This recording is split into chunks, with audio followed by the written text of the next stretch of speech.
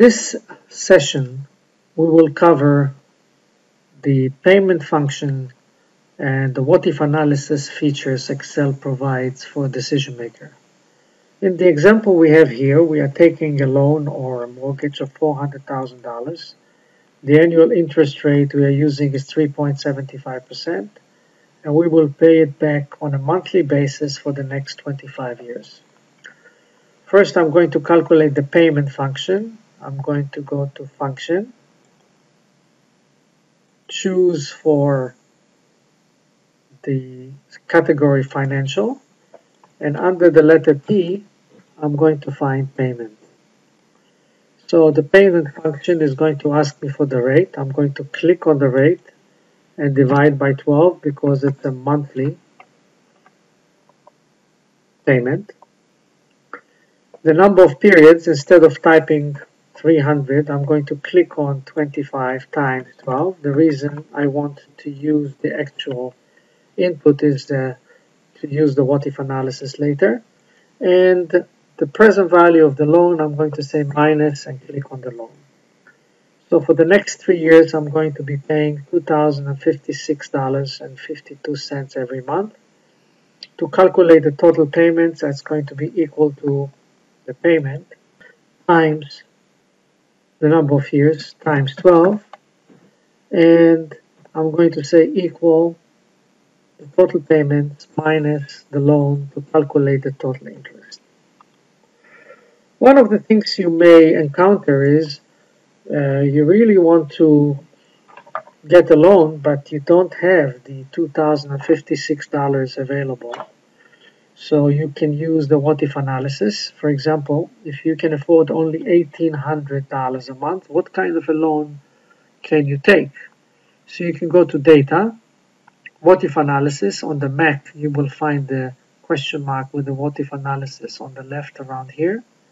What if analysis, and use the goal seek. So we say that we cannot afford the $2,056. We can just afford, for example, $1,800. That's the value. So what kind of a loan can I take if I want to pay only $1,800 a month? If you click on the loan and say OK, Excel is going to tell you that with $1,800 a month, you can take a loan of $350,000 and $105. Maybe you can try something else. Maybe you can negotiate a better interest rate.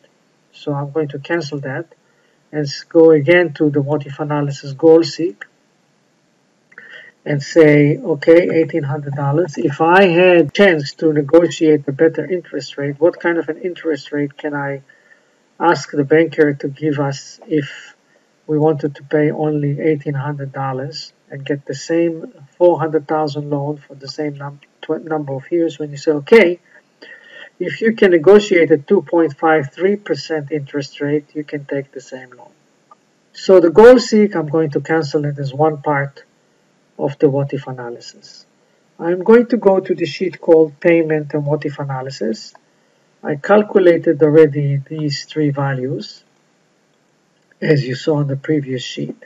And now what I want to know is how or what would be the values if instead of 3.75% it was 2% or 2.2%, 2.25% or 2.5% and so on and so forth. How do I connect my what if analysis, or as I call it, sensitivity table, to the original model? I did it and I'm going to do it here again. I'm going to say equal and click on the payment. And here, what I did is equal and click on the total payments.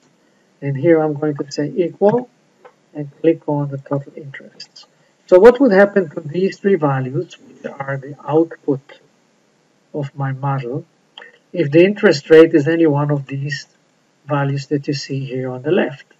The way to do it is you select the table, excluding the text headers. Don't select the text headers because then you're not going to get the answers. And what you want to ask yourself is what would happen to these three values if instead of 3.75% it would be 2% or 2.25% and so on and so forth. The way you're going to do it is you're going to go again to data, what if analysis. This time you're going to choose data table. What is changing along the row? Nothing is changing along the row. You ignore the first cell here. You go to the second cell here and say column input cell. What is changing down the table here? The interest rate. You click on the original interest rate and say OK. And these are all the values associated with a different interest rate. So if you have to make a decision or negotiate with anybody, this is the sensitivity analysis table. Let's try and do it one more time. This time we want to know what would happen to our output if instead of 25 years, it would be 10 years, 15 years, and so on and so forth. Actually, I should insert an extra row here. I'm going to right-click here and insert a row, so I can now go and connect this table to the original model. The way I'm going to do it, it's the same thing, or the same way I did it before. I'm going to say equal, click on the payment. Equal, click on the total payments. And say here equal, and click on the total interest. I am going to try and format it so it looks the same way as the table above. I'm going to click here, and under the home I'm going to find the format painter and paint the inside of my table so it looks the same. And now I'm going to select the table and ask myself what is going to happen to this output if instead of 25 years the original model has, it's going to be 10 years or 15 years, 20 years, 25, 30, and so on and so forth. Of course, you'll find out that with 25 years, it's going to be, or we're going to have the same values. I'm going to select the table, as you see here, and go to Data, What If Analysis, Data Table. Well, what is changing down the column now at this time? It's the number of years. So I'm going to click on the number of years and say OK. And I'm going to get all these values. Actually, my benchmark are these three values. This is my original model. And this is also my benchmark to show or to prove to myself that I'm not making a mistake. So you saw how I had a one-way table where on the left I had the interest rate, or on the left I had my number of years. Now what I wanted to do is create a two-way table. So now I want to know what would happen to my output if instead of 3.75% I have 2%, 2.25%, and so on and so forth. And instead of the 25 years I have 10 years, 15 years. So now I have a two-way table. Two things are changing. The number of years are changing along the row, and the interest rate is changing down the column. Because I have a two-way table, I can analyze only one value, not all three of them. So I'll try the payment. I'm going to click here and say equal, and click on the payment. Basically, what I want to know is what would happen to this payment if instead of 25 years and 3.75% interest rate, I'll have any of these values. And I linked it in the intersection when I said equal payment. So I'm going to select the table again. And I'm also going to ask myself, what is changing along the row? The number of years. What is changing down the column is the interest rate. So I'm going to go to the same place, Data, What If Analysis, Data Table. What is changing along the row is the number of years. I'm going to click on the years. What was changing down the column on this table is the interest rate. And when you're going to say OK, you're going to get all these values. Let me format it again. Click here under Home and format all these values. And I will check. I'm going to select all of these and double click for the AutoFit. And I will check whether my original model here with 25 years, and 3.75% is indeed $2,056.52. That's my benchmark to see that I didn't make a mistake. So what you saw here is a way to analyze the payment function using the Excel. This is the solution to the exercises of part 3, the payment and what if analysis. The first thing we were asked to do is to name the cells in column B. Just select the 2 columns and go to the formulas create from selection, and it chooses the left column and we change the names. So we are going to calculate the payment here. We are going to go to function, financial, and under the letter P we are going to find the PMT, the payment function. It's going to ask us for the rate. We're going to click on the rate and divide it by 12 for the monthly payment. Number of periods is going to be the number of years times 12. And for the present value, we're going to say minus the loan. So for the next 3 years, we'll be paying $899.13 a month. The total payments for the 3 years is going to be equal to the payment times the number of years times 12, and the total interest is going to be equal to the total payment minus the loan. I'll just pick up this format, go home and use the format painter and select these 2 values to get the same format. So the second question was, what if we can pay only $750 a month? What kind of a loan can we afford? We are going to go to data, what if analysis goal seek. We say it's $750, and the loan that we can afford paying $750 is going to be